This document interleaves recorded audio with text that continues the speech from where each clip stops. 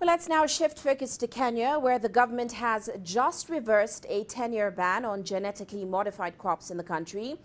Now, the decision was made during a cabinet meeting chaired by newly elected President William Ruto on Monday. The move means that farmers will now be allowed to cultivate and import food crops and animal feed produced through biotechnological innovation. The country has been reluctant to approve the import or planting of genetically modified food crops since November 2012, and that's amid an ongoing debate about the safety of GMO crops. However, the cabinet does say the decision was reached in accordance with the recommendations of a task force which looked into GMOs and food safety, as well as guidelines on all international treaties, including the Cartagena Protocol on Biosafety.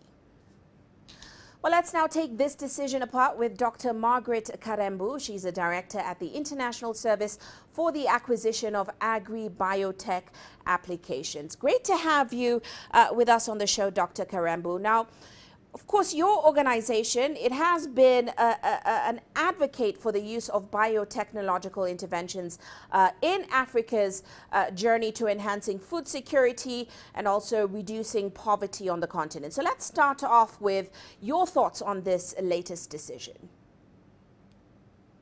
Thank you, and we are indeed very happy over the decision by the President, Dr. William Ruto, to lift this ban.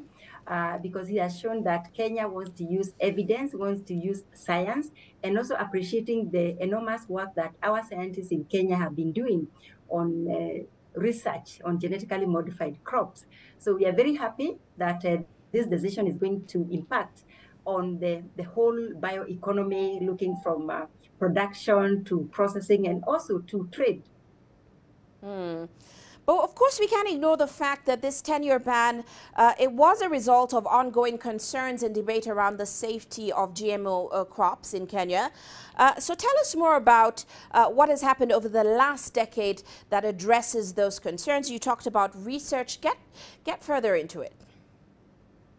So globally, we know that more than 25 years have passed since the first crops were commercialized, and there's enormous evidence to the fact that the concerns on safety, on environment, on socioeconomics have all come to one verdict, that GM crops are safe to use for food, for feed, and also for the environment. That is one. Secondly, the aspect of socioeconomic impacts, we have seen countries that have adopted GM crops over the years in improving on their productivity, food access, and raising the incomes of farmers growing biotech crops. So this evidence is enormous. And then again, we are signatory to many international protocols. The world is global, it's a global village. Trillions of meals of GM crops have been served. And there has not been any evidence to show that they are any risky than traditional crops. And so the record is very clear, and Kenya is now relying on the evidence that has been generated over 2 decades plus. Well, in that case, how exactly, or how do you expect to see this decision impacting not just Kenya's overall agricultural sector, but also food security, and especially its export and import markets going forward? Very good question. Kenya, as you know, is very strategic in the region.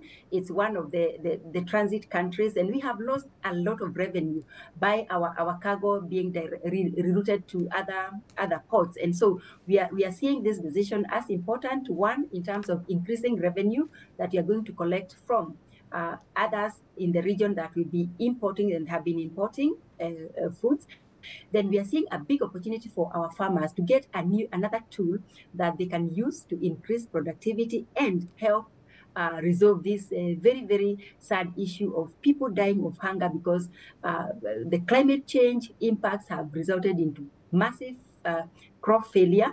And so we are looking at this technology as key in addressing the challenge of climate change, the pests and diseases that have increased because of these changes, and very, very importantly, also looking at our young people who are very talented, graduating from biotechnology courses, but they have nothing. We have not had an opportunity to transition the research that is being conducted in our universities and research institutions into products that society can benefit from that research. And yet, they are the ones who are paying for the research. So there are many opportunities that are going to come by having an enabling environment for science to thrive.